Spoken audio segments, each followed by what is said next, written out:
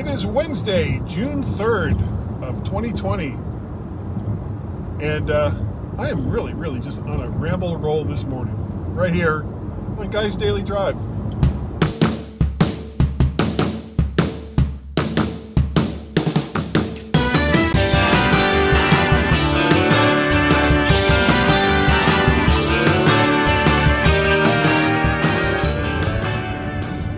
And good. Sorry. Yeah. And good Wednesday morning. I hope all of you are having a wonderful week and that things are not crazy in your part of the world. Things are a little bit crazy pretty much everywhere, so hard to say. In my preamble ramble before I started the show, I was talking about how tired I am. It's been 2 nights since I've had a good uninterrupted amount of sleep.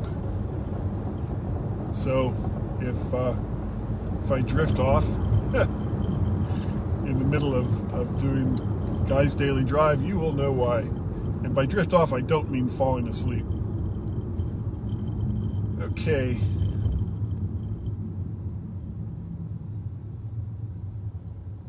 I just stopped at Krispy Kreme because it is Wednesday, which means I'm going to be meeting with a friend of mine at work, and we're going to consume some donuts while we work. And that's always fun. So I got 2 glazed, 2 lemon filled, and 2 raspberry filled. And this week, if you have a Krispy Kreme near you, this entire week is donut week, which means that I think if you get at least a half dozen donuts, they give you a free glazed one. So here's my free glazed donut along with the 6 that I already got. And I ended up getting donuts yesterday as well. Things don't last forever. And I'm sometimes surprised by how much time has passed when you consider having to buy something new to replace something that you've had before. In this particular case, it was a coffee maker.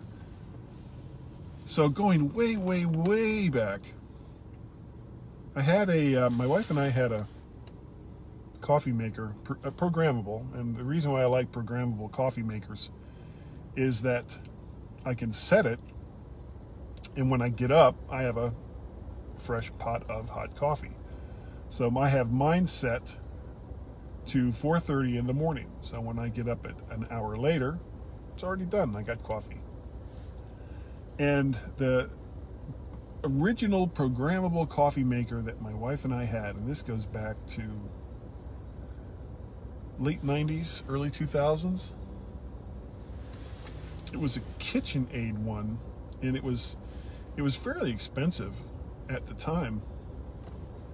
And it was great. And the weird thing about this coffee maker is my wife and I were watching, this is when the show was still on, we were watching an episode of 2.5 Men. And one of the set scenes that they had was in the kitchen. And in the earlier seasons, if you look at the coffee maker that they had, it was the same one that my wife and I had. And when I first saw that, I was like, wow, they're using the same coffee maker that we had. Look, honey, it's a coffee maker, and it's on TV, and it's the same one we have. To which my wife replies, don't be an idiot. Who cares? It's just, these are the things. And if you've listened, what is this guy doing? Why are you stopping?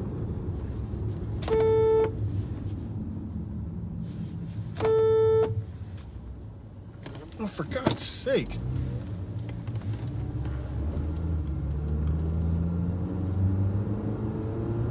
The guy just stopped. Like he had a red light in that intersection. Sorry about that.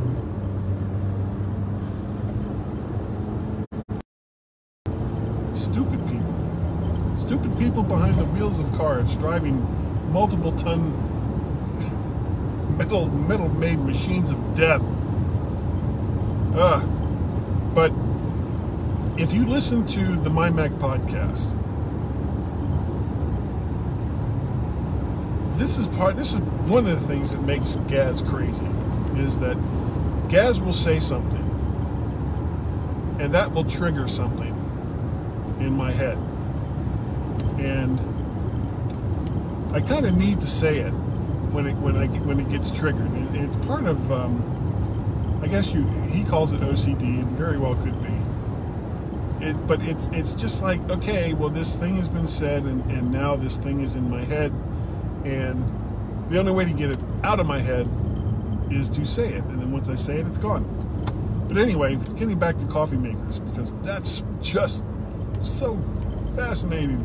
I love it, the direction that today's Guy's Daily Drive is going.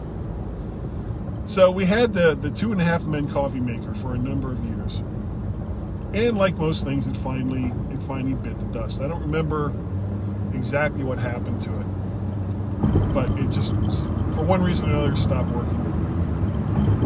So I go out and I get another coffee maker, and it was red. We had a red coffee maker from Mr. Coffee, and we had that for years and years. And finally, yesterday morning, especially since my son Guy hasn't been at home, a full pot of coffee is too much for my wife and I, but not always. So if I'm going to make a pot of coffee, I make a full pot of coffee. And sometimes there's leftover, and I will just reheat it for the next day. Now, true coffee aficionados would be freaking out. Oh, it's stale. It's like, I don't care. It's hot. It's got caffeine, and it tastes somewhat like coffee. Who cares? So I got up yesterday morning, or I was already up pretty much yesterday morning, and poured a cup of coffee, and I was surprised. It was like, this was 5:36 in the morning, that it wasn't warm, but I didn't think about it at the time, or at least not yet. So I warmed the coffee in the microwave and drank it, and I was like, okay. And then that was pretty much it for that pot of coffee.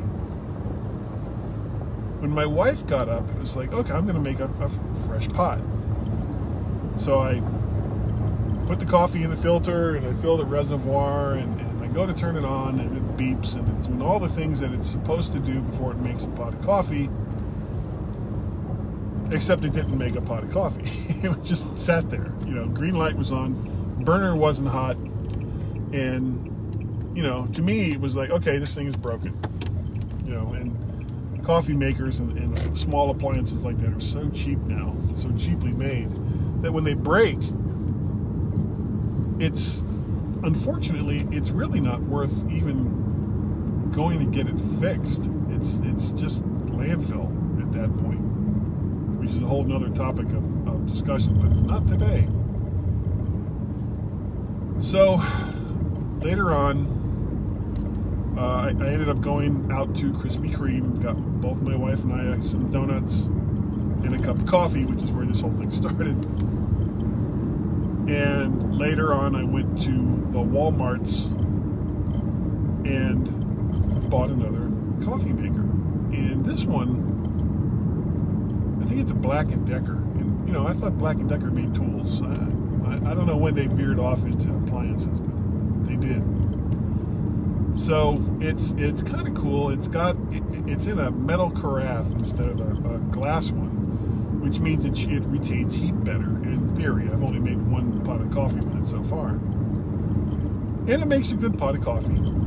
However, when you go to pour the coffee, you can't just tilt the carafe and have coffee come pouring in. One of the features of the coffee maker, or of the carafe, is that it keeps coffee warm or hot much longer than like a glass or wood, and it's because it's sealed. So you got to push this little button on the top, and then you tilt it and coffee comes out.